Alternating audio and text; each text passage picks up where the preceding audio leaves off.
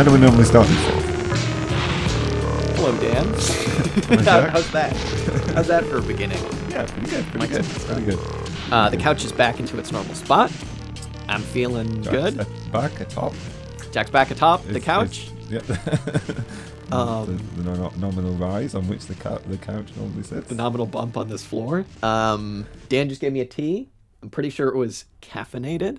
No. No, but no way. I'll be up all night if it was. So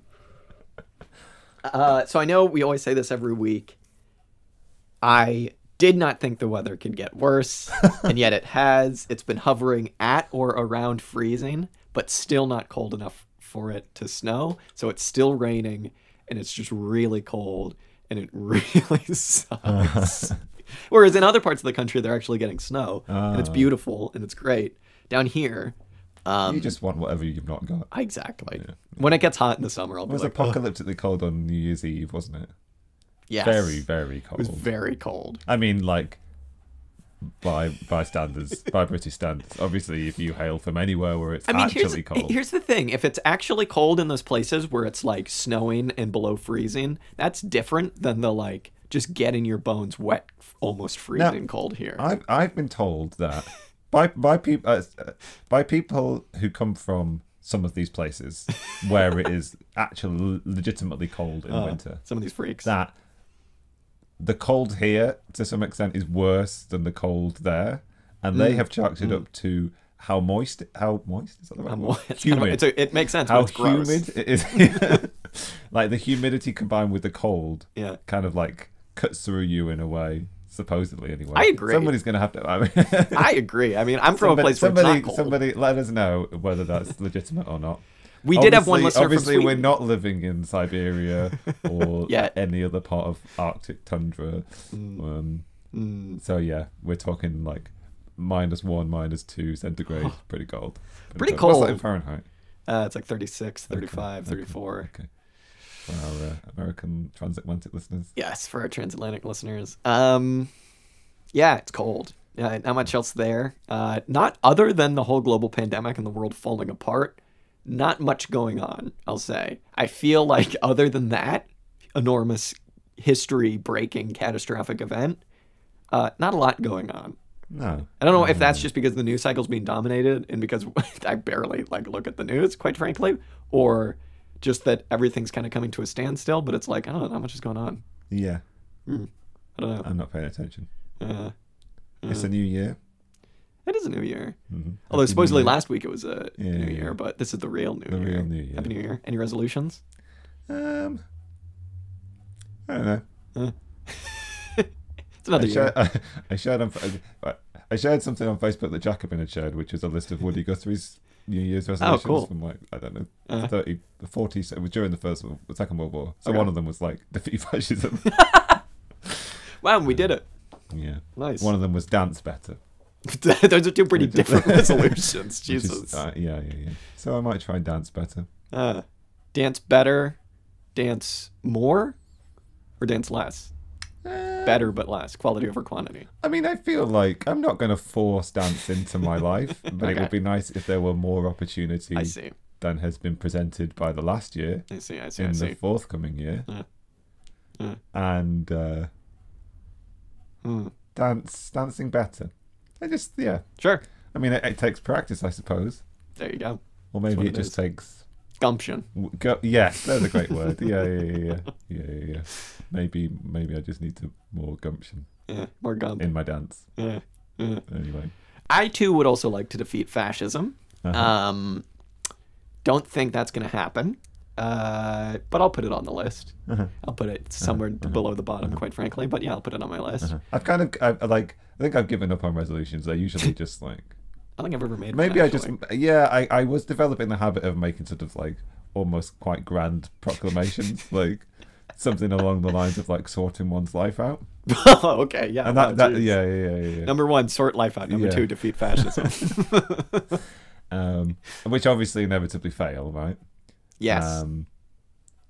And also, I do feel like this is entirely the wrong time of year to be like changing one's life. Yeah. Like, let's just make it through January. There we go. Yeah. Okay, I want to make it to February. January, That's my resolution. I would like to not get COVID. That's unless I've already had it. Yeah. In which case, don't give it to me again. But I would like to not get it. Do you think, as an immigrant, I was wondering this today, if they offer the vaccine eventually to like everybody, do you think, as an immigrant, I would be allowed to get it? Because I don't think so. Even though I pay the NHS thing, or I paid it.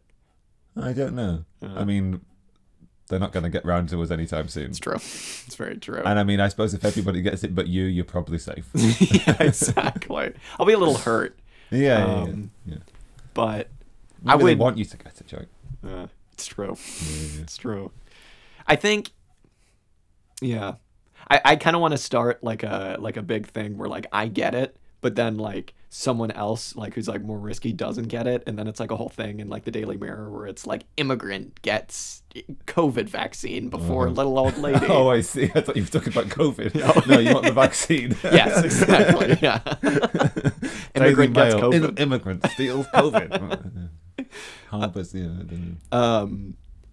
The first night I was ever in this country, I was really jet lagged. I showed up at night, so I didn't get a chance to see what anything looked like. And I couldn't sleep, and it was like 2 a.m, and I was really hungry because I hadn't eaten on the plane, and then I just didn't eat. And when I couldn't sleep, I was like, okay, I need to eat something so I can like try and fall asleep. So I'm going to go find something that's open. And the only thing that was open was like this like kind of chippy kind of thing, right? And I go down there, and there are a bunch of drunk youths in front of the window. And one of them sees me trying to pay with like my like coins, and I didn't know what the coins were yet, so I was trying to figure them out. And this one dude says, "Oi, look at the immigrant trying to figure out the money." And I was just like, "Oh my god, that's what this country is." He read you straight away. He read me straight away. I was like, "Jeez, been here like 2 hours." Isn't that what they warn you about in all the guidebooks? Like, yeah. Stay away from British people. Yeah. Stay away from chip shops at 2 o'clock in the morning. Exactly. Yeah. The CIA handbook, travel handbook, or whatever it's like. Don't go to Chippies at 2 a.m. in England. Yeah. Serious risk. Yeah, serious risk for us. Mm-hmm. It's a rite of passage. It is. And I had my mind blown the first time I went to a Chippy, and they're like, "Do you want salt and vinegar on your French fries?" Okay. And I was like, "Excuse me? You want to put vinegar on my French fries?" Were you buying chips, or were you buying like? I was buying chips. I was buying chips. No, I don't mind. I don't mind which terminology you mean. But sometimes it depends. If you've gone into like a kebab shop, they're probably just giving you something analogous to French fries kind of thing. Oh, but they probably still offer you salt and vinegar on. Yeah. Yeah. If you got French fries in America, would you be expecting to be offered salt and vinegar, and would you think it would? Yeah, but do you think it wouldn't lack from you wouldn't feel a sense of loss? They would put salt on it without asking. Of course, you. It's already pre-salted. And then if you asked for vinegar, they'd be like, "What the fuck?" You'd be like, "What'd you just say?" And anyway, eventually I tried it, and I'll tell you what, folks, it's pretty good. It's pretty good. Do you get salt? Do you get vinegar on your chips? Yeah. I don't know why. Yeah, I should try it without. I mean, yeah. I got mushy peas relatively recently for the first time. It was exactly what I expected. It was just mushed peas, which was fine. Okay. There's not much else I can eat at Chippies or that I'd like to eat. So yeah, I don't know how I would describe mushy peas. Just mushy peas. Do you think that's the best definition? It's like creamed corn. It's like, what does creamed corn taste and feel like? It's like creamed corn. I have no idea what creamed corn is. Yeah, that is a distinctly disgusting American thing. It's the corn equivalent of mushy peas. Okay. Very bad. Very, very bad. Do I want it, or is it? No, you don't want it. It's horrible. Okay. Consistency of vomit, and it's very sweet. And it's like, I don't know what people do with it. Yeah. I mean, I'm generally suspicious of like corn anyway. I don't know why. Do you like popcorn? Yeah, sure. Okay.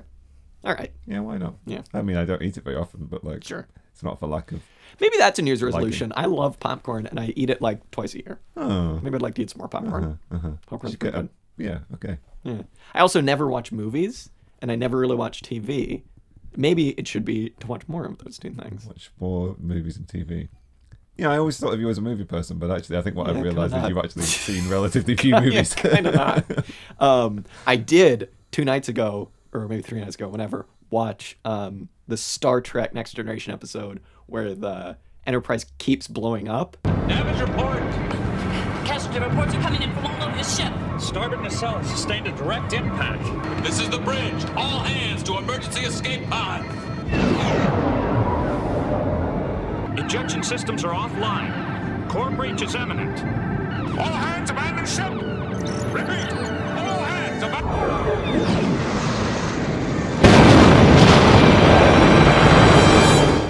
That's nice. hands down the best episode, dude. It's so good. Oh my god. It's I love a good time loop episode. Yeah, any show. I know. Time Yeah. Loops. Time loops. Yeah, because I'd forgotten I hadn't seen that one in a while, and I was like, "Oh, I wonder how they're gonna save the ship in this opening sequence," and it blows up, and the credits happen, and it's like, okay. Good effects. I remember too. watching that one as a kid. I distinctly remember watching that one as a kid. You mentioned Measure of a Man the other day, and so I went and watched that. Isn't that becoming a race? And won't we be judged by how we treat that race? Now tell me, Commander, what is data? I don't understand. What is he? A machine. Is he? Are you sure? Yes. You see, he's met 2 of your 3 criteria for sentience, so what if he meets the 3rd? Consciousness in even the smallest degree. What is he then? I don't know. Do you? A few days ago. Classic. So Classic. now I'll go and watch that one. That's what's making me not be able. Just bring me a Next Generation recommendation every time I see you. And... Once a week, we'll replace the broad beans. Next Generation. Yeah. We'll episode. do a Next Generation recap. That's what's making me not want to watch Picard, even though I should, and I don't have the. It's not available to me. But isn't the whole premise of that like androids are now illegal or something like that? Sure, yeah. And the whole point of Measure of a Man is that they can't be property, and then it's like, oh no, now they're property. Such is my understanding. Right. Oh, I see what you mean. Yeah. I mean, Bruce Maddox is in Picard. You know, the guy who wants to. Really? Yeah. Does he play the wants to same character? dismantle Data. I don't know whether it's the same actor. Oh, because I couldn't remember. It's a lot. When I watched Picard, it was a long time since I'd seen that Star Trek episode, so I didn't actually remember his face. So it may or maybe not be the same actor. Gotcha. But it's the guy who wanted Data's brain. It's the guy who wanted Data's brain. Oh, that's cool. Yeah, I wanted to download Data's brain and then take him apart. Yeah. It's sort of like, I guess the premise is that there was an attack on Mars, orchestrated by, or supposedly orchestrated by, androids, and therefore they've subsequently outlawed androids and other artificial intelligences, I suppose. Seems like an overreaction, but I think it does. Yeah. I mean, they did destroy. I mean, that planet. Federation distinctly more reactionary rather than the one that we're familiar with. Utopian. Yeah. Yeah, I don't know. Androids. I wish they'd get over. I wish like contemporary culture would. I think it's already happening. Would like get over this fear of AIs. I don't know anything about AIs, so I can't tell you whether they're a legitimate danger or not. I just don't want them in my sci-fi. Like, you don't, or you don't? No, I don't. Oh, you don't. I mean, they can be in the sci-fi, but I want them to fulfill a more interesting purpose than the AI wants to kill us all. But so Data's good. Yeah, Data's fine. Yeah. I saw Nemesis in theaters when I was a kid, and me and my brother were like, "Oh my god!" Spoiler alert for Star Trek Nemesis came out like 15 years I mean, don't watch it. Or whatever. I mean, it's really quite a poor film. Don't watch it. But it has Tom Hardy in it, which is weird. It does have Tom Hardy. He does not look like Tom Hardy. Anyway, he also doesn't look like Picard. He does not look anything like Picard, which is classic. Meant to be a young Picard, right? Yeah, they just shave his head. Yeah, and that's it. Spoiler alert for that movie: Data dies at the end, and I remember just me and my brother were just floored. It was just like, whoa, yeah. Wild. We were like, Data's dead. It was yeah. My mom took me and my brother, and because my dad was just like, I'm not gonna see that. And then we came back. And we were like, Data's dead. My dad was just like, whatever. And we were like, bah! I think I was saved that trauma. I didn't see that movie when it came out. I mean, I'd have been a bit older than you, but I probably still would have been traumatized. It's traumatizing. It's sad. Yeah. Does he come back in? Anyway, he comes back in Picard, I think, right? Yeah. Some yeah, I think so. Because he's fat. I've seen the screenshot. Yeah. Yeah, you can like CGI, like you can fix the face a bit, but like thick data. I mean, it was problematic because like all the way, like even in Nemesis, like obviously whatever he's called, I've forgotten his name. The actor. Data? No, the actor. Brent Spiner. Brent Spiner, doesn't look in 2002 the way he did in 1987 Very true. or whatever. And then now in like 2020, Yeah. 2021 even. I wrote the date for the first time today.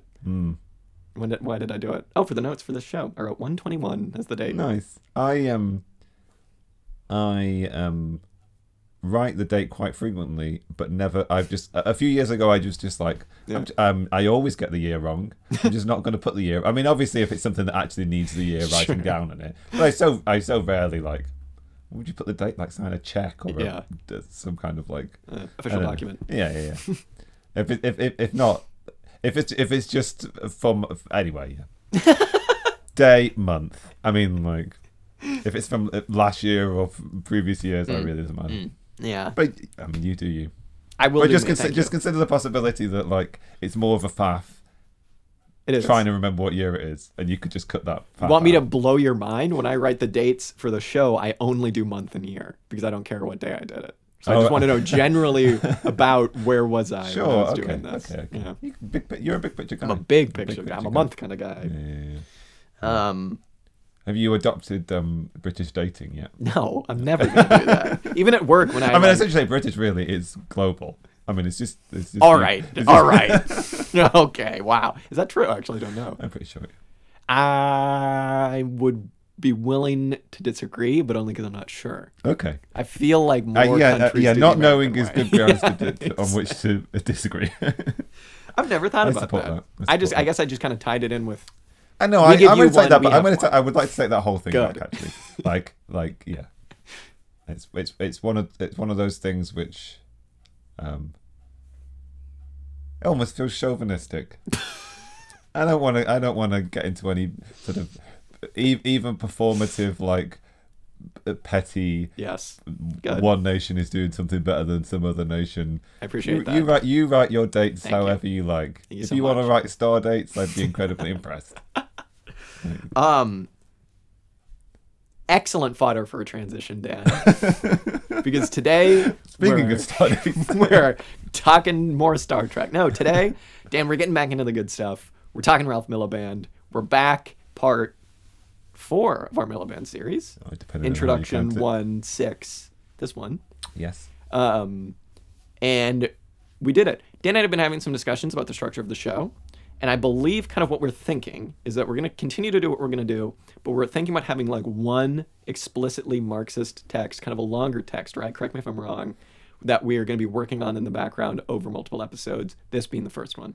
Yeah. I think whether it's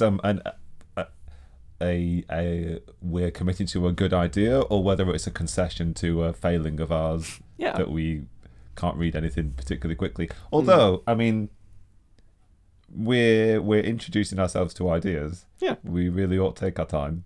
Exactly. There are some good books, however short, which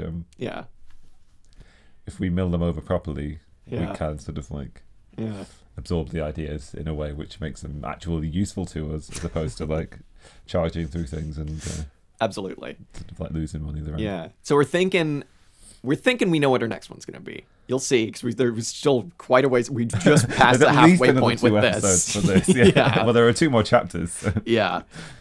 So and I don't want to like. I mean, if we were desperate, we could just be like, right, the next 2 episodes are. I don't really want it. It would look weird. It would look bad. Yeah, it would for look our bad. fans. Yeah. So yes. So this week's episode, we are finishing chapter. Jesus, this is numbered so strangely. Hang on, I gotta scroll back wide over. We are finishing chapter 4, The Defense of the Old Order 2. Starting at section 2. Ending in section 3, 4, and 5. So finishing chapter 4 is basically what we're doing. And this one is a continuation of what we talked about last time, which neither of Dan or I bothered to see what we talked about last time, but we believe it was all about the state and about the state as an organ of class, and about kind of picking apart those ideas, I believe. And this chapter, and particularly this section, is more explicitly about elaborating a Marxist theory of class, or the basic elements of a Marxist theory of class. The preceding chapter was some to do with that as well, but a more generalized how is it that capitalist society has prevented revolution through cultural means. Now we're more into sort of like the state apparatus and how that upholds capitalist society. Yeah, absolutely. And so this week around, we'll be talking all about Miliband's views of... he does a couple different things in this chapter, and he kind of goes all over the place, and the last bit is a little bit dated, but he begins by talking about the differences between different class governments and class states, right? So he kind of first off says that it's an ultra-left distinction, right, of the Marxist left. This is an ultra-left thing to say. A deviation. A deviation, indeed. That all forms of class society are capitalist, and thus, because they share the same idea of a class society, because there is class in these societies, then they're all the same thing. So he says that that's insane, that's crazy, you can't lump together fascism, authoritarianism, and like modern bourgeois republics, right? And it's interesting. I mean, this is the classic Miliband approach, right? Like he's taking something that you might have heard at like your Marxist friend at the DSA, quote unquote, saying like, it's dude, it's just all the same thing, and giving you that like 30s Comintern line, right? Yeah, Miliband's general approach is a yes but. Exactly. Or yes and kind of thing. It's not to deny that like there are similarities. Like, I mean, he certainly supports the Marxist notion that all states are class states. Yeah. All states function to uphold a certain class relationship. They allow for the exploitation of one class by another. Yeah. But that being said, that sort of Marxist premise being true and continuing to hold, that doesn't mean that all states are the same. And there's a differentiation between the states in different modes of production. There is a kind of like, there's a feudal state and a sort of the states of antiquity and slave states and the like. And those sort of like arrangements functioned in a way which was complementary to the modes of exploitation or the forms of exploitation that allowed those different modes of production to function. But also, there is not just one capitalist state. The state functions in various different ways. So once you accept that it serves to uphold a class relationship, you can have various different quite a lot of nuance in what states are. Exactly. And the basic distinction that he draws here, with some adaptation, is a distinction between a more republican democratic state and a more authoritarian one. Yeah.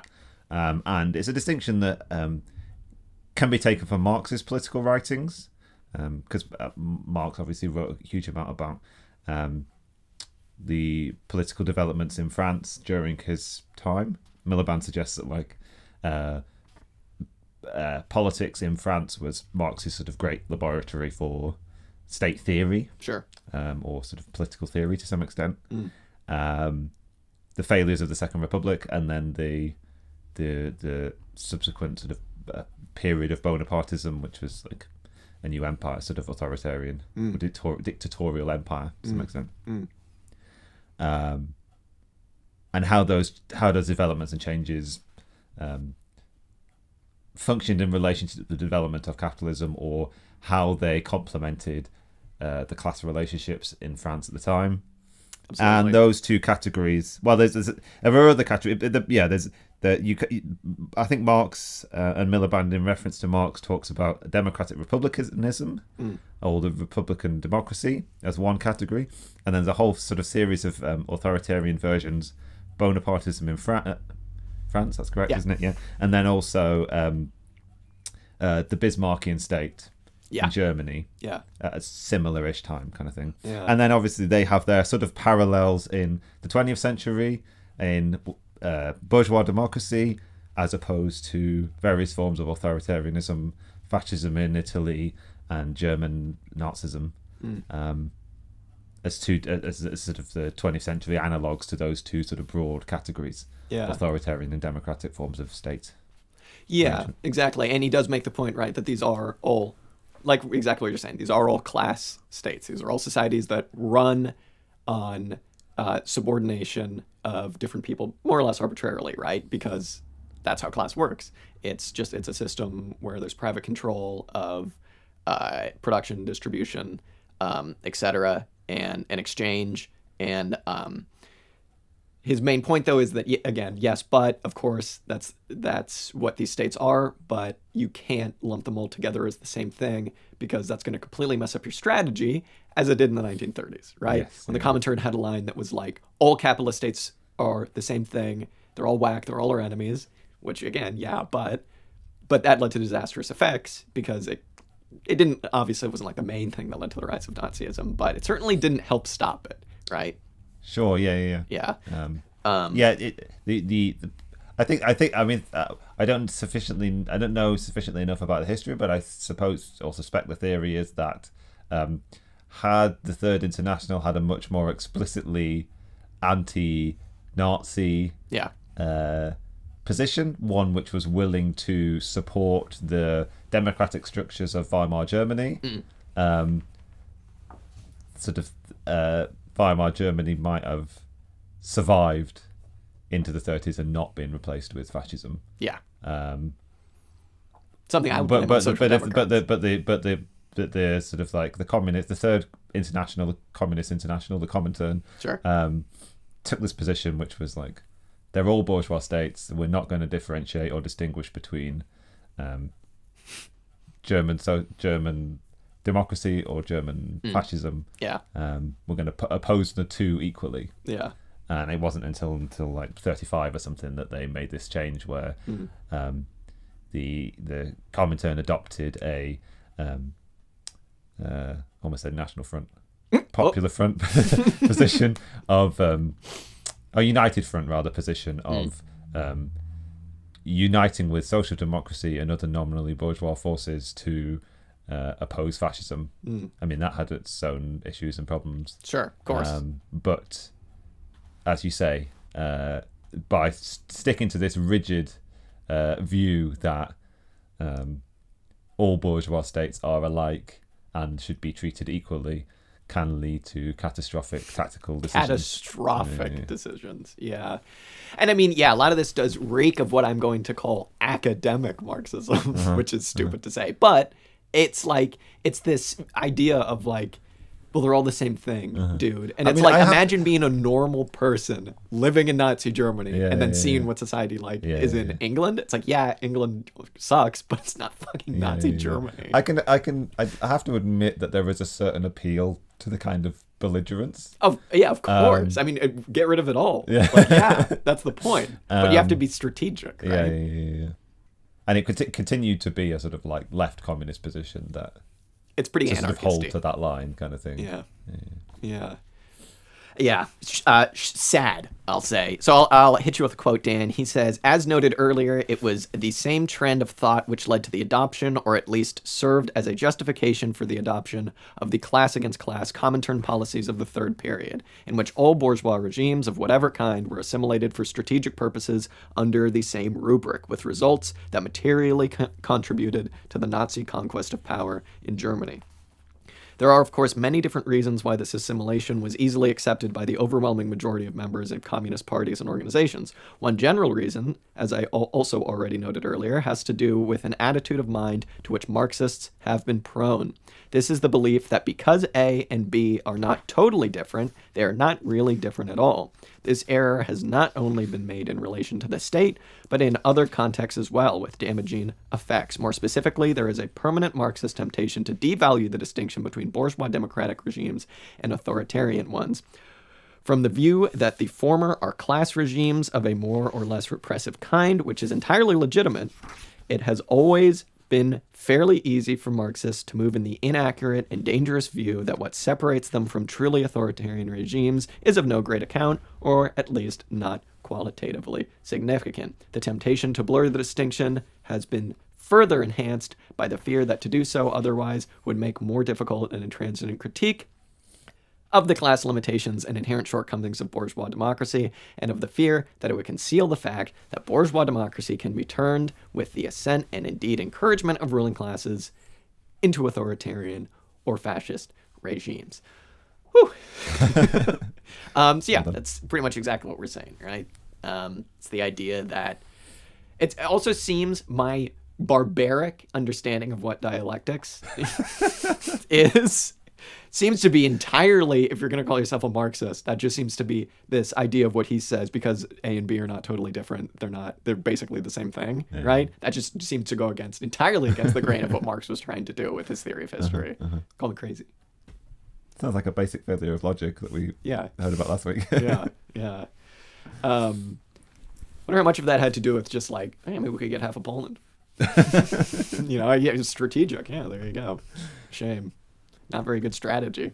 Yeah. I don't know. Yeah. You raise an interesting point, sort of side point, that's like so many of these sort of like strategic or tactical decisions that seem to be theoretical are often based on sort of like some other. Yeah.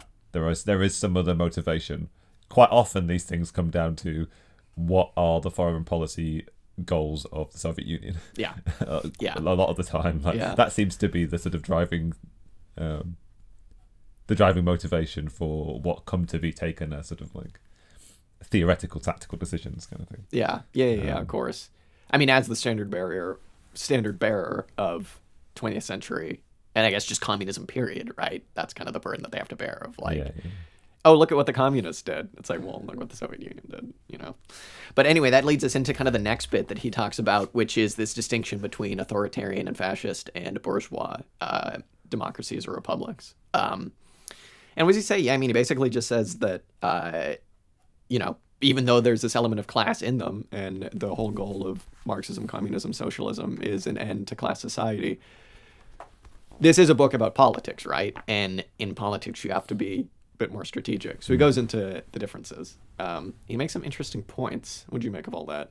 I suppose there's two that come to mind. First is the sort of the tactical choice, the degree to which you support and then engage with bourgeois democracy or the sort of democratic republic kind of thing. Marx and Engels, in their various writings, took different positions at different times, but it sort of had this general sense that bourgeois democracy is all bad, or at least you should be very suspicious of the institutions of the states, the capitalist state kind of thing. They, in their time, there's a portion of this where he's talking quite a lot about the sort of tactical distinction between, or the distinction between reform and revolution, or more generally perhaps whether the ultimate strategy or the sort of like the tactic that's being pursued and driven at is either one which pegs all of your hopes for a transition to socialism on a revolutionary overthrow of the current situation, the current state, or whether there is a democratic transition possible. Yeah. Now, Marx and Engels are quite sort of like tactical and strategic in this. It's not a basic premise for them that revolution and only revolution is the road to socialism. Yeah. It's more a question of what is the best tactic for the given circumstances in any particular state. So Marx and Engels approach like Britain and America, and there's a quote where he says, if I knew more about Holland, I'd probably lump Holland in as well, but I don't know enough about it, kind of thing, where they had quite established democratic systems, and if full or at least universal male suffrage hadn't been instituted yet, it seemed like a likely outcome.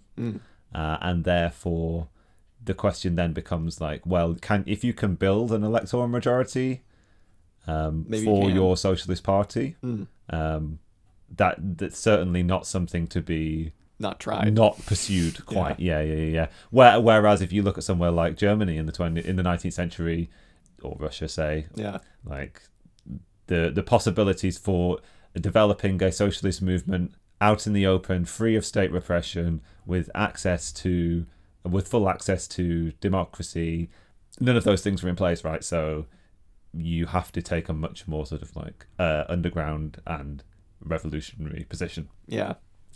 Now, as we develop into the early period of the 20th century, with the overwhelming and sort of quite staggering success of German social democracy, after the end of the Bismarck period, there was a period of time where the German state tried to suppress communism and socialism, and those policies were defeated, and therefore the German workers' movement could sort of move out into the open in the latter part of the 19th century, and then into the 20th century became a sort of like really established social force. It almost did it. Yeah. And so the question, there was a sort of general tactical shift in Marxism, not so much in Marx because he'd already died. To some extent, Engels nominally endorsed this tradition before his death, and then as you move into the 20th century, the plausibility and the possibility of a sort of democratic road to socialism, or at least participation in democratic elections and having some kind of relationship to the state and some amount of legitimacy, were seen as part of the overall strategy. Yeah. So it's not necessarily full adoption of reformism, but your sort of like engagement with state apparatuses, or how you organize your own working class movements, aren't necessarily underground revolutionary ones. It is possible for you to operate out in the open to some extent. Yeah. I can't remember what your original question was, or even what you make section good points. we're talking about. You make excellent points. I have no idea either, but you make excellent points. I think I claimed to have 2 points, and I can't remember what the other one was. Well, let me just add on to your point. You shall remind me, I'm sure. Let me just add on to your point and say that if we take a look at who, speaking of strategy, if we take a look at who partnered with the proto-fascist Freikorps in the German Revolution to put down the Soviets in Bavaria, I wonder who that was. Yeah. It was the Social Democrats. So when we talk about partnering with bourgeois parties, to a certain extent, where's it going to get you? That's where it's gonna get you. I mean, it's widely known, but it was the right-wing leadership of the Social Democratic Party that betrayed Rosa Luxemburg. Let's say that a little bit louder for people who maybe don't know what happened. What Dan is saying is that there was a revolution in Germany at the end of World War I, rightfully so, because they got screwed over what was the worst war of all time up to that point, right? This imperialist war, where at the end of it, and another. I don't necessarily know the history particularly well, but I think it is certainly true to say that it was the German workers' movement which ended World War One. Yes. Yes. I mean, people were not about overthrowing the Kaiser. Right? Yeah. Get his ass to the Netherlands, wherever he went to, Holland, wherever it was. And then there was a revolution, and things looked good, but the soldiers, who weren't very happy and who turned fascist, needed some political support to basically go murder all of the communists who were setting up what was going to be a very different Bavaria to the one we have now. Like I said, proto-fascists partnered with the right wing of the socialist movement, Social Democrats, and proceeded to literally just go and murder all of the communists, including Rosa Luxemburg, and not good. Not good, folks. So, the Social Democrats allied with what would become the Freikorps. Exactly. To put down, or to at least sort of like kill certain influential figures in German communist movement. And there were massacres. There were certainly massacres.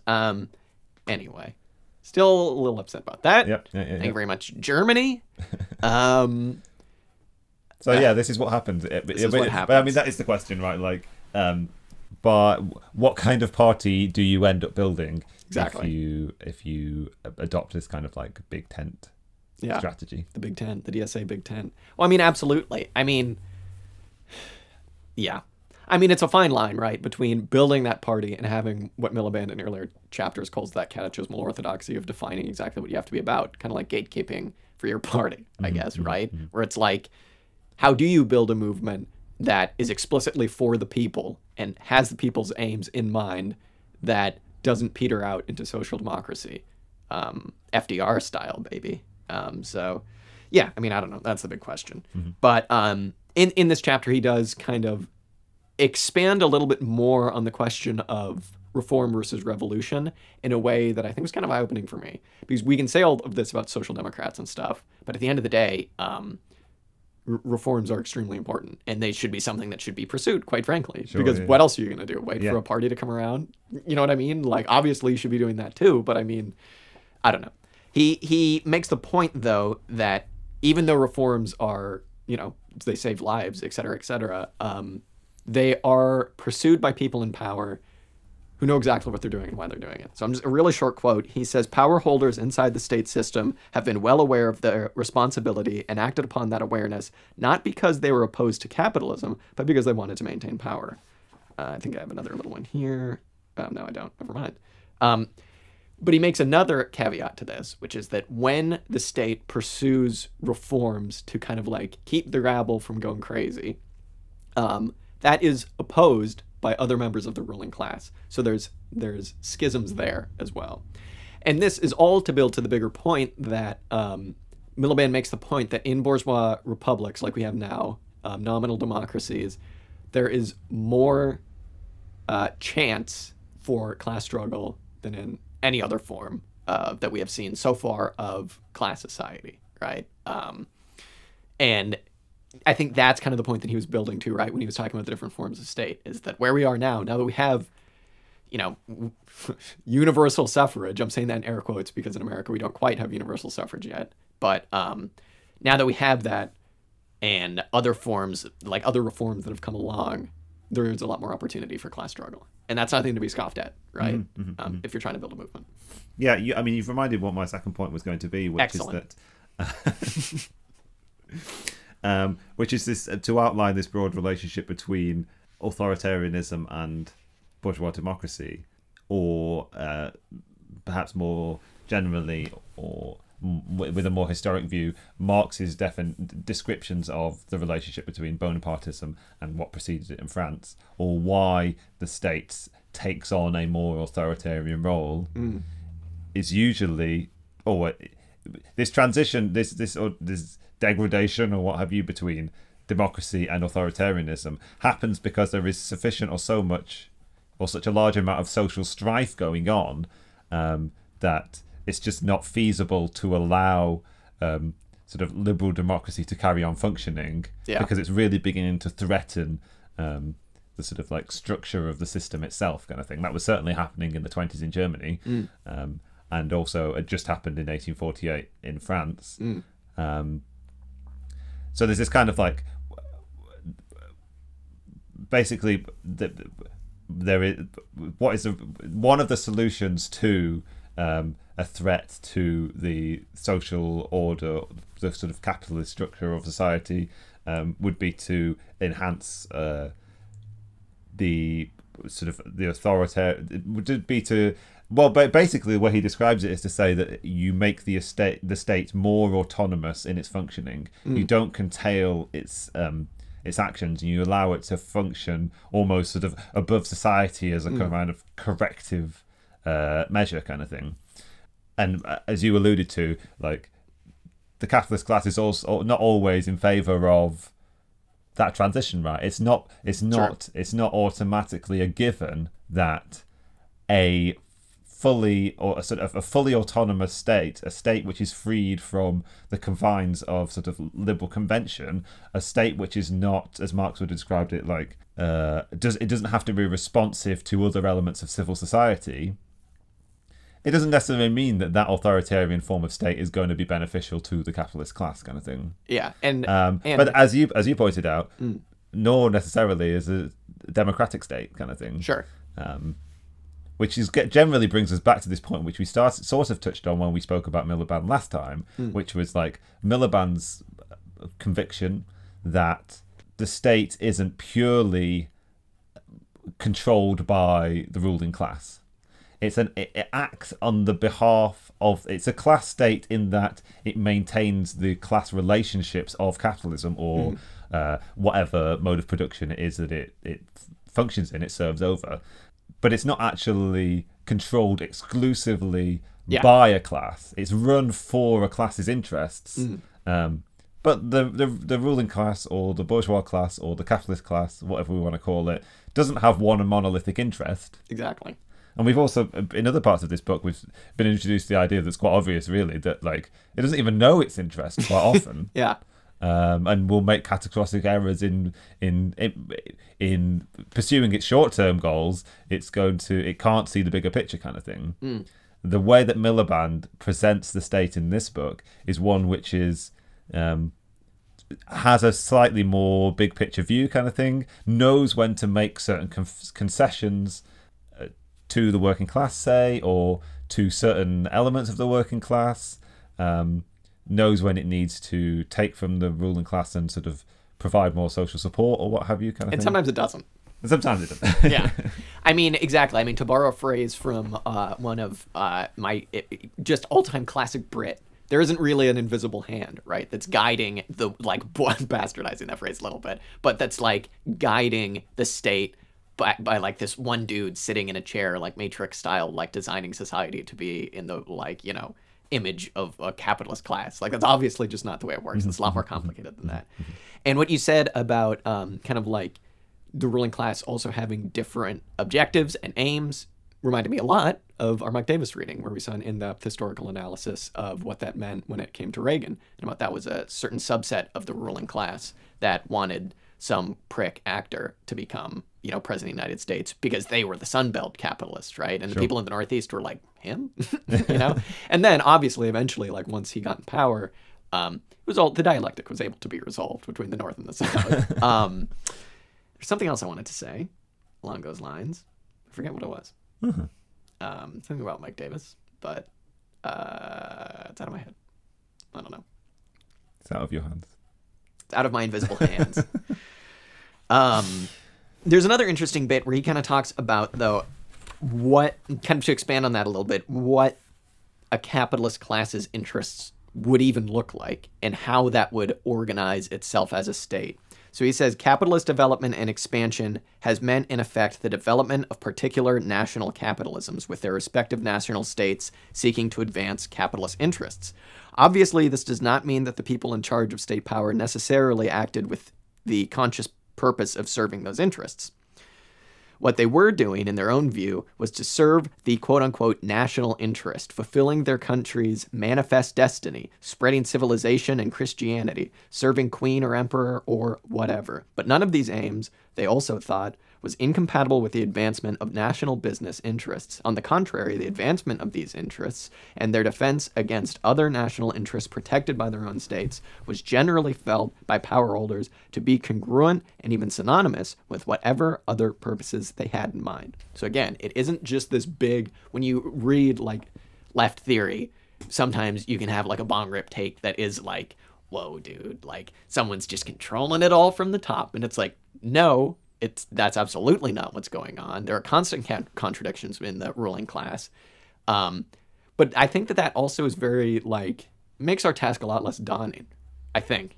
Because it's like, oh, it isn't just one monolithic thing that we have to overcome that's impossible to overcome. It's like, these people are running around with their heads chopped off. They have no idea what they're doing. Like, look at America, look at England. Nobody knows what they're doing. You know what I mean?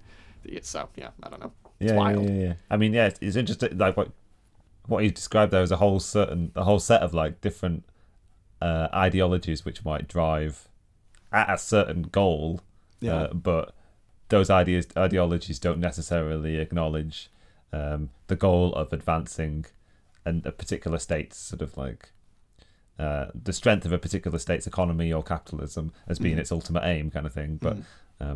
But they do feed into that, and so as you say, like it's not like there is some kind of like economic chess player or architect or what have you, like orchestrating the whole arrangement, kind of thing. And on one hand, that's kind of obvious, right? Because it's like, if these interests weren't compatible, then they wouldn't have worked so well together. So it's kind of like, duh. But once you understand that, does lead to a little bit of a throwback to last week's episode paradigm shift, because it is like, oh, well, wait a minute. These people come and go, not because like their ideas fall out of favor or something like that. It's just kind of like, I don't know.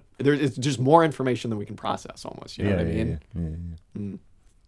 Yeah, maybe we should be inclined to think of the state as being a kind of like corrective of the capitalist system kind of thing. Like it's not like it's not like it has some kind of like sort of logical mind guiding its decisions, but there are things which sort of like pull the shit back on course to some extent. Yeah. So it was like there's your invisible hand, perhaps. yeah, exactly. Well, this kind of it reminds me of like it's a similar thing with cops, right, in America, where as tempting as it might be to just think that every single cop is just some racist pig, moronic protector of private property, and that's all they exist to do, right? You kind of have to think of cops as not existing to protect private property, not existing to like promote racial subjugation through terror, although they do that explicitly quite a bit.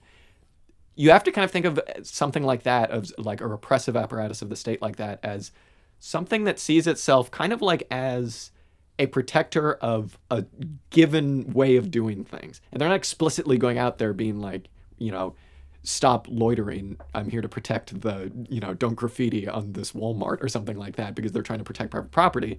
They're there to just protect what they see as their role in the society, right? Which is like these macho Punisher tattooed, you know, flat-topped, toothless, moronic, syphilitic fools, to put it simply.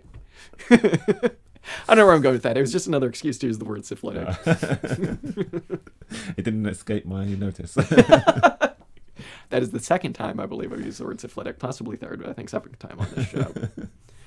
I much prefer this application. Yeah, I can imagine. Yeah, I apologize again for my last use of that word.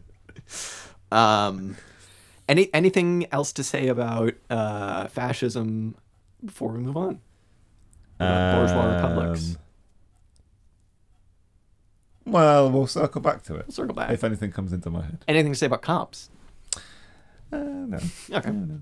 I mean, it's an interesting. I thought you were going somewhere slightly different with the metaphor to some extent, which is like it doesn't really matter what's going on in the individual minds of the individual cops, sure, but there's this kind of like systemic logic that takes over, kind of thing. Well, that's the tragedy of the whole thing, is that when it comes to cops, it does matter. It absolutely matters. But yeah. What's going on in their mind? They'll just kill people. Sure. Yeah. So it's not a good metaphor. Yeah. Police officers. Okay. So the next bit that he talks about, Miliband, our good friend, Polish? Is he Polish? I'm not sure. I wanted to say Hungarian. Hungarian? Miliband? We should know this. Ralph? He can't be Hungarian. How can we call him a friend of the show? Okay, hang on. Pause the show. I gotta look it up. I need to go to the toilet. Okay. If I told you his name was, his original name was Adolf, possibly just Adolf Miliband, would that help you guess where he was from? I mean, I don't know. It might incline me to say Austrian. Poland. He's Polish. Is that what you said? That's what you said? Yeah, that's what I said, yeah. But I was like, I don't know. You were right, I was wrong. Hungarian, please. So before we move on to the last bit of the chapter, which is all about actually existing communism, I suppose we should talk a little bit about nationalism, because he brings it up a bit, and he talks about this question of should Marxists, communists, whatever, support various national liberation movements, say Poland against Russia and Germany, say what would become Czechoslovakia, later Czech Republic, now Czechia for some reason, over it's branding. It's branding. Yeah, I check. Maybe they just don't want to be a republic. Yeah, exactly. Should we support these things? And I mean, the bigger question there would be like, obviously there's like imperial nationalist struggles, et cetera. But the question that he's kind of posing here isn't so much colonial independent struggles. It's more so like, should we support like tiny European countries becoming their own countries? Maybe he would bring up now, it would like Kosovo against Serbia, something like that, right? Or like maybe like Western Sahara or something like that. And he kind of brings up 2 points, right? He brings up the Bolshevik point and then brings up the Luxembourg point.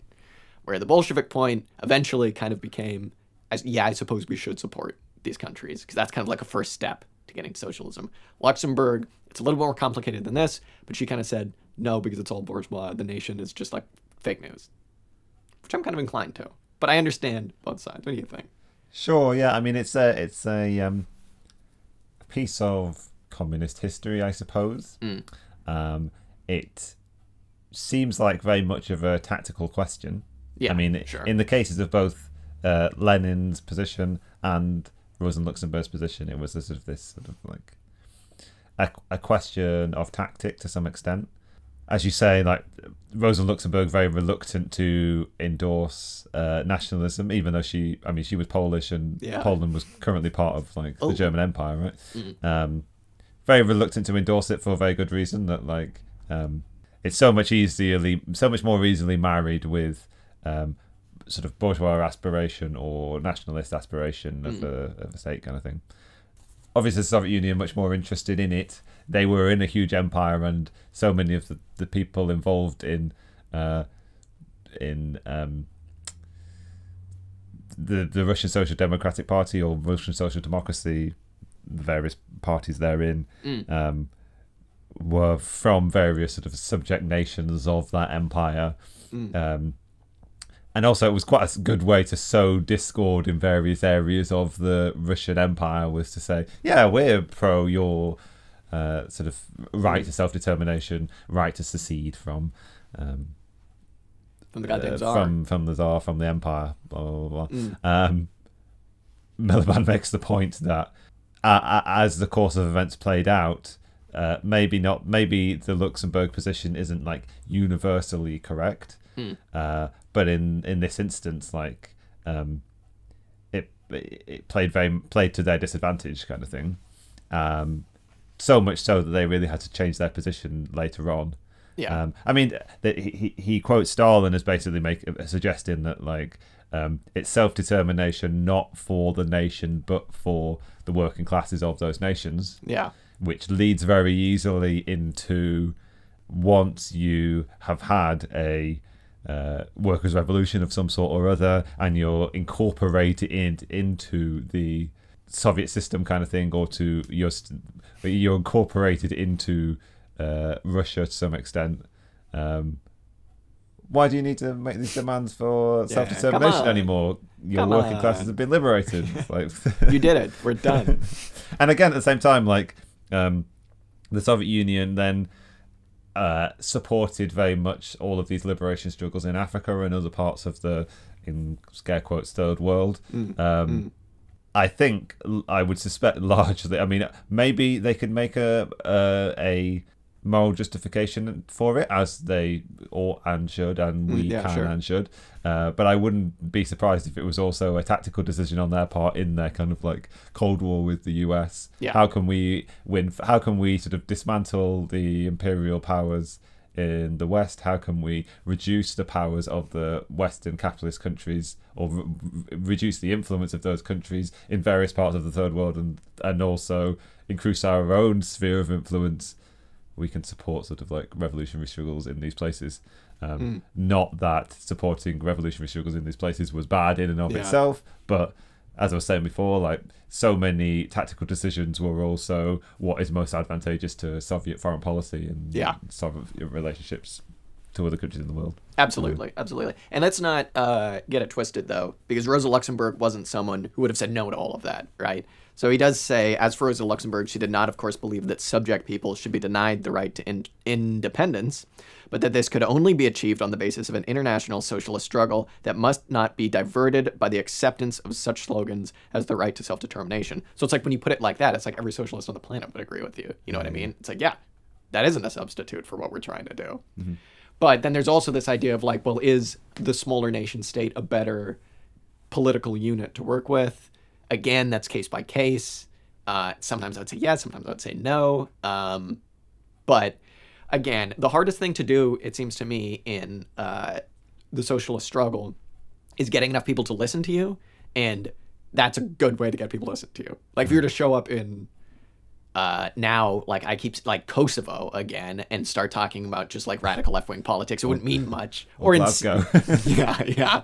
Or in, say, like Syria or in Kurdistan, you know, it would mean a lot more if you tied that to something that people felt passionately about. Sure, yeah. Yeah. So that's nationalism for you. Yeah, folks. and I suppose there's I suppose we could try and expand this to the question of like Scottish independence, say, or something like that. The Highlands. He makes the point that there's been a general antipathy to secessionist struggles in various sort of like member nations of the of the United Kingdom. Whoa, damn! It's 2021. I guess on the grounds that we're interested, the communist parties or the workers, the representatives, the militant revolutionary representatives of the workers' movement, should there be a militant workers' movement, would be looking to take over the largest possible geographic region, and so. I suspect that must be their general position, or unless it's simply that like demands for Scottish independence are a sort of like distraction from demands for the liberation of the working class from the sort of yoke of wage labour and bourgeoisie kind of thing. Yeah. From Westminster. The demand as the sort of the movement for Scottish independence. It's such a live issue. It's such a powerful position.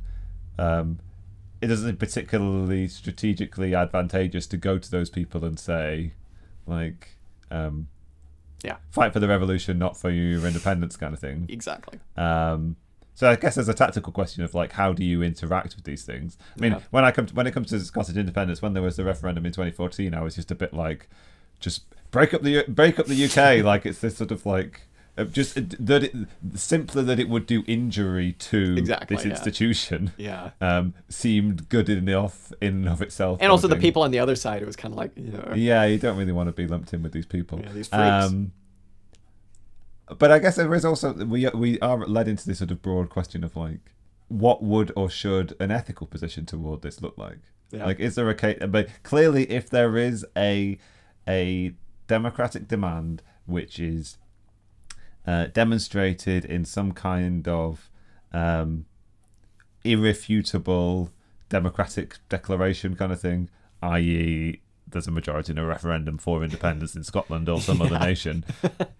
I mean, at that point, you've got to sort of like support it, right? Like, I suspect on at least like if you have any claims to be any kind of a Democrat, I suppose you have to listen to the people. Those aspirations. Yeah. Well, it's also like a matter of riding coattails too, to a certain extent. Could you use that to be like, you know what?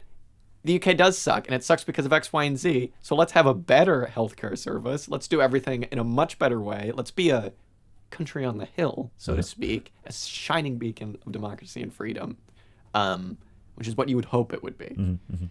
I don't know. There is another portion of the section on nationalism, which is all kind of about, to some extent, why are there still states? Why is it still the significant unit? Why has that unit been so significant to the development of capitalism? Why does it continue to be the privileged sort of way that we break up society and sort of like break up the world rather and think about relationships between groups of peoples? He makes the point that like states in a lot of ways, and we saw in the in reading Ellen Meakson's Wood, like states are incredibly influential in actually developing capitalism in certain countries. Countries develop in asymmetrical ways. Their bourgeoisies need different support, different development. Their sort of the nature of their geographical regions are different, kind of thing. And then also as an extension to that, like, why do so many people, so many countries who perhaps over the past 100 years, say, were subject nations to other geographical country states, making the demand for independence, in the sort of the current world that you look at in the 20th century and into the 20th century, like that is the unit that you need if you want to then start arranging your economic affairs in a way which is sort of self-determined and self-orientated and self-driven kind of thing. But there is this conflict to some extent between this sort of like true statement by Marx and other Marxists to some extent that like capitalism has this sort of global reach. There is this sort of like interconnected economy. There is this desire to break down the barriers of states, all the barriers that are put up by states to some extent. But it doesn't seem to be leading per se to the erosion of states themselves. Yeah. And we sort of still seem to be stuck with this archaic, basic unit kind of thing. Archaic unit. But I mean, if you look at the ways that the capitalist class has been able to get past the nation state form, right?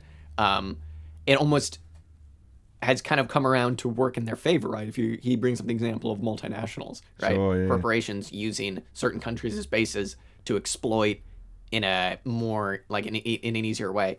Obviously, take some freak company like Apple, based in Northern California, which we've discussed at length in the past. Not going to go there now. Neither of us are fans, but who use countries where labor is perhaps cheaper and there are no real regulations on that type of thing to exploit for production, for everything they need to basically make the shit that they make. And then they come back and they, sell that crap to the people in the country where they're based, right? Mm-hmm. So that's one way in which the nation state helps out capitalists. Sure. Yeah. So. Yeah. And it's a really interesting point that he makes about multinationals, that like the term multinational is quite misleading. Yeah. Because it's not like here is a company that sits above the network of states that we have in the world. That was a really good point. Like they are based in a single state, and quite often the advancing of the interests of that multinational corporation are the advancement of those interests is also aligned with the advancing of the interests of the state, or the two work in conjunction with one another. It's not like they have equal footing in multiple different states, or like sort of like to some extent. But he sort of suggests that they don't necessarily have a global shareholdership. I mean, currently in the modern world, like companies, I suppose, do have sort of like global stakeholders, or their investors have a sort of global reach, but multinational corporations still very much anchored in a very specific country. Not multiple. Yeah. I love the way he describes the way capitalists operate as just like, I don't know, and then they make a little bit of money and they go and they fritter it away on Wall Street and swindle other capitalists, and it's just like, what a crappy life. What a disgusting, crappy life to live. All right, well, I suppose we get to the last bit of the chapter now, which is about communism in quote-unquote third world countries, and about how the state operates there. Obviously, this is dated because this was written in 1977, so he's discussing communist states as they existed. I mean, as they exist, not as they existed in our frame of mind. I said that in a very confusing way. He was around when there were actually communist countries. We are not. The DPRK. His analysis is also very rooted in the left drama of his day, which was the kind of like Chinese communist Maoist view of the state in other communist countries, specifically the Soviet Union, as what they called state capitalism, which was basically a slight to say Stalin, nothing really happened there. There was all that really was state capitalism. And I think this is still a live issue. Sure, absolutely, but it's one that has no bearing because that China's not communist, and because the Soviet Union doesn't exist. I mean, it's a really good example of how like sort of theoretical, sort of like historically bounded, historically specific theoretical debates, divisions between people become huge schisms between various sects, which continue to influence the relationship or the fractured nature of left politics, even to the point where the Soviet Union doesn't exist anymore, but still sort of like how you categorize the Soviet Union when you think of it as state capitalist or some other descriptor. is sort of vitally important in whether you can or cannot work with. Yeah, I'm shaking my head. Group of people I'm shaking my head for obvious reasons. I've never met a Maoist in my entire life, but I've met so many people who have opinions on Maoists and what they think about the Soviet Union. And it's just like, all right.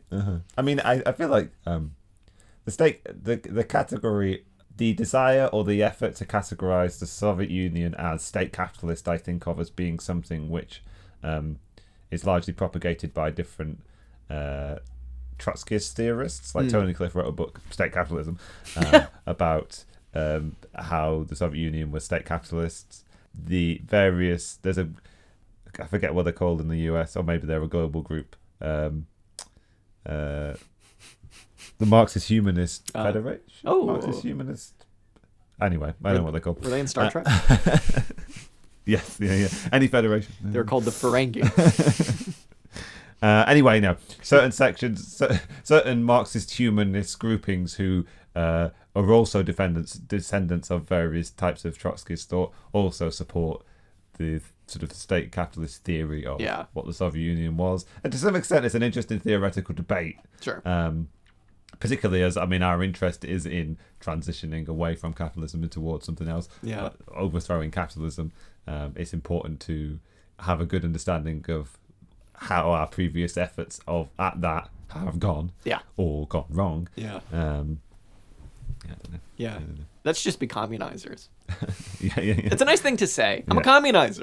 Just skip it. Just go to communism. Just skip the rest. I love that. Just have the insurrection. Just have the damn insurrection already. Yes, and so he also ascribes quite a bit of this book to, not ascribes, whatever the proper word would be, dedicates a lot of this book or this chapter to discussing the question of, did bureaucrats in the Soviet Union represent a class in and of themselves? And he kind of almost does the yes but thing. He kind of does more of like a but yes, because he's kind of like no, because there wasn't like any hereditary like capital to like accumulate and then give to your offspring or something like that. But he makes the point that like, yeah, but these people also had distinct privileges that even though they weren't rooted in capital per se, all the bureaucrats, might have gotten something a little bit better than the other schmucks who were just working down at the factory or something like that. So again, he kind of takes a very interesting and like hearty debate and kind of just does an almost frustratingly clear-headed analysis by just going, well, yeah, kind of. It's like, take a side. Yeah, I was quite intrigued by this answer to that question, which he gives, which I'd never really come across before. Obviously, like this is the foundation of some arguments about for the Soviet Union being categorized as state capitalist, right? That you have an exploited class and you have a class of bureaucrats who benefit off exploiting the work of others.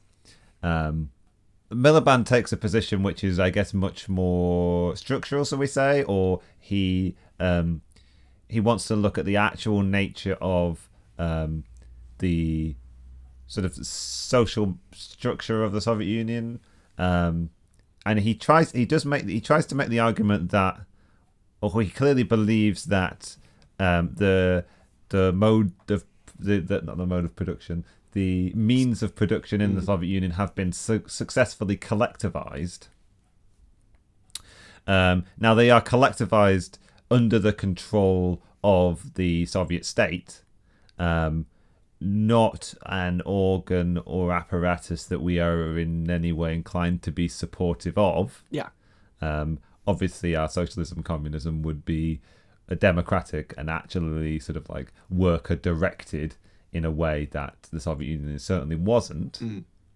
But as you say, he's trying to argue that because the sort of party functionaries and bureaucrats weren't actually like owners of the means of production, there wasn't any sort of hereditary transition from parents to children, I suppose. What you see happening in the Soviet Union, he argues, is quite a natural result of creating a hierarchical system, which the Soviet Union was a strictly hierarchical system, sure, where certain benefits passed to people who are higher up that quite steep pyramidal structure of the state and also the party, which was sort of almost synonymous with the state to some extent. But he's sort of saying that is happening despite the collectivized nature of the Soviet Union, not because of it. And I think he's kind of making the case that, like, if it were possible for those people to have amassed greater fortunes, they would have. Yeah. And as I was thinking about this, I was thinking, well, we can see what kinds of fortunes it was possible to amass in the Soviet Union, what became like the Russian Federation. During the 90s, you see great accumulations of wealth by various oligarchs. Presumably because it became possible to do that. It was not possible to do that under the Soviet system, kind of thing. Yeah. He almost makes an argument that it's almost kind of human nature that certain people might advantage themselves in certain ways if they're given the opportunity to. And I just thought it was quite interesting that, like, they were advantaging themselves in the sort of bare minimum way that they were able, not the sort of most maximal possible kind of thing. Yeah. So that's us dipping our toe into one of the great debates of modern socialist history. There's not much else to debate about. Yeah. Briefly, he talks about states in what he calls the third world, and about how the state pretty much in places like Haiti, and he gives the example of Papadoc Duvalier, more or less just becomes a way for one family to take power and to enrich themselves and to enrich the peoples around them. And that makes sense to me, but I mean, it also certainly jives with one of the reasons that happens is because of the way that the hegemonic states want them to act, and they will enrich these people. Happened in the Dominican Republic. Well, I mean, it's basically happened in every country south of the Rio Grande because of America, where we meaning America, want certain countries to give us certain things, obviously, and it's not fair. So we prop up these families, these people, these dictators to give us those things and allow them to enrich themselves at the expense of their people. This has happened in Guatemala. This has happened in Honduras. This has happened in Argentina, Brazil. It happened in Cuba, obviously Haiti in one of the most brutal ways. And yeah, I mean, he doesn't spend a whole lot of time talking about it. He just kind of gives it like, this is how the state operates there, and it's another way that the state can exploit. And it seemed, I don't know for what he said. It seemed pretty, like, yeah, that makes sense. It's very sad, but that makes sense. It's just a way for one group of people to enrich themselves over the expense of their country because they kind of see a way out. So it sucks. Yeah, it's quite I haven't a great deal to say about it. It's an interesting breakdown of if you're creating a state, what kind of functions do you need it to fulfill? You create a state which meets the needs or the functions of the sort of geographical region in which you're creating one, kind of thing. He makes an interesting point about the what I can't remember what it is, so I'm not going to do it. Something about there being whether the state is set up to advantage a certain group of people, or whether there is a certain people who, which there's a kind of like which comes first kind of situation. But I can't. Yeah. If you would like a very sobering understanding of the way that these two power structures, meaning like ruling classes and states, interact to take advantage of third world countries, read a basic history of any country south of America. You will see exactly how and why. Specifically, Guatemala will give you the best example with the fruit company and whatnot. But those are examples where the contradictions between the ruling class and the state come together to form a very amiable, between those two at least, resolution between the contradictions. And those two groups get what they want at the expense of everybody else. Miliband. The number one boy. The number one boy. So that was that. We finally finished Defense of the Old Order 2. Eventually, go and read it yourselves, folks, because obviously this isn't the definitive statement. There's so many things said that we haven't covered. This is an auxiliary statement. So, it's just to give you a little sneak peek of what we'll be doing in the future. Hopefully we'll finish this goddamn book before episode 20, but we might not. Next chapter is Class and Party, which will be fun. I'm sure I'll have a lot more to say about Maoists in that. And then Reform and Revolution. and that will be the book. But there's a lot to cover in there, so it'll be a couple more episodes. But Miliband, what a good person. It's funny, if you Google Miliband now, I obviously wasn't out here for this, but was there like 10, 15 years ago, was there like a big thing where like... Not even that long. In 2015. Really? Maybe, I don't know whether we're talking about the same thing. Maybe Is it like when tabloids were like...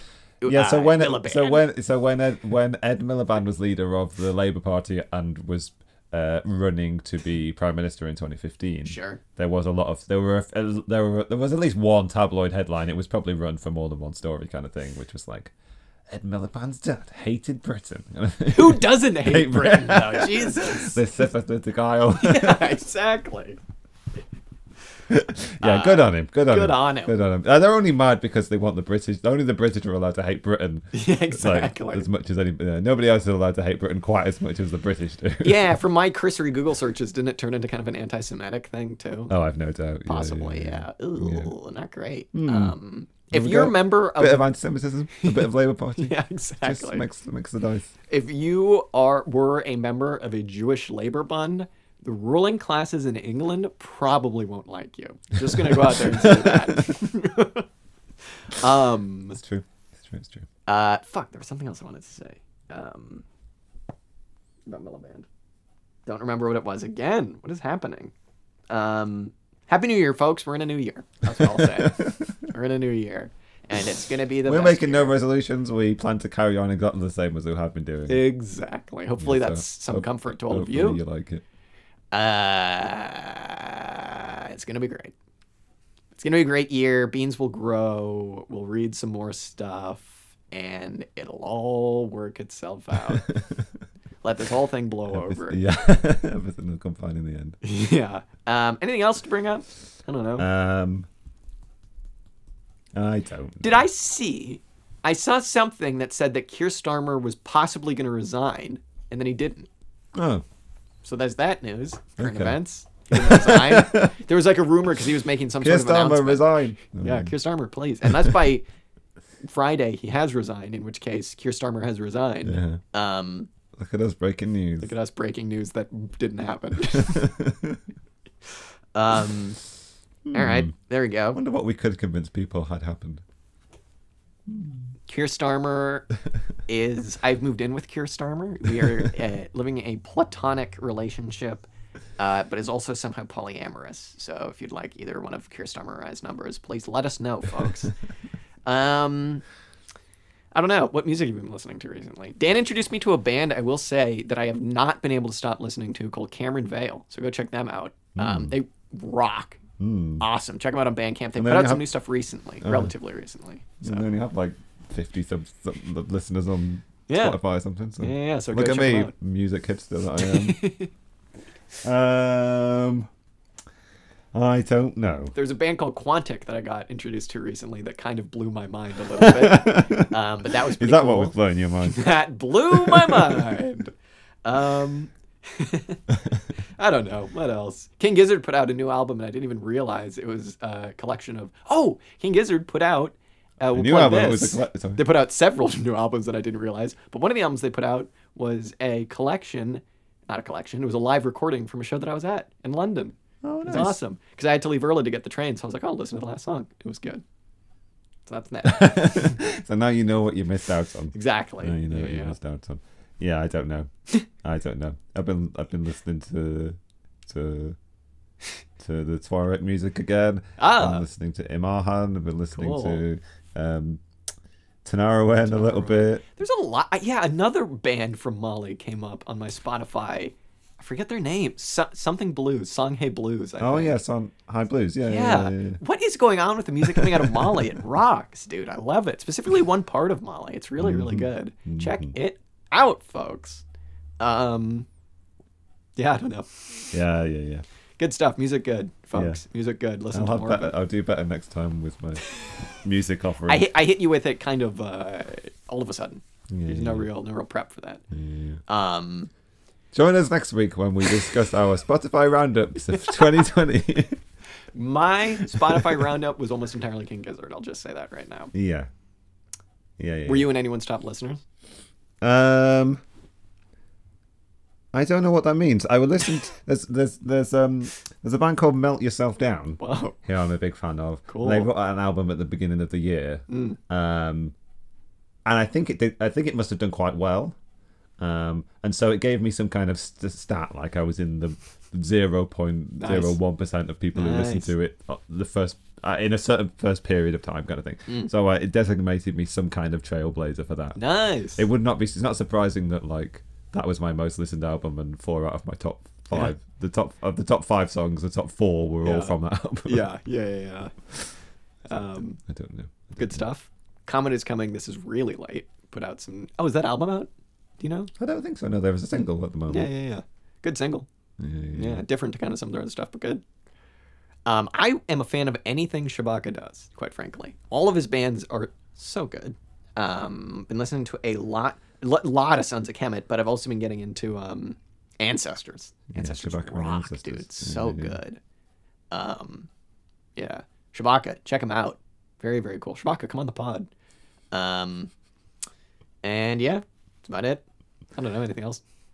Listen to Shabaka Hutchings. Listen to Comet is Coming. Listen to Melt Yourself Down. Listen to Cameron Vale. And that is about it. And Dance Better. Dance Better. Dance Better. We'll leave it at that. Welcome to Auxiliary Statements. My name is Jack. My name is Dan. Thank you for listening. This has been Auxiliary Statements. My name is Jack. My name is still Dan. We'll see you next time.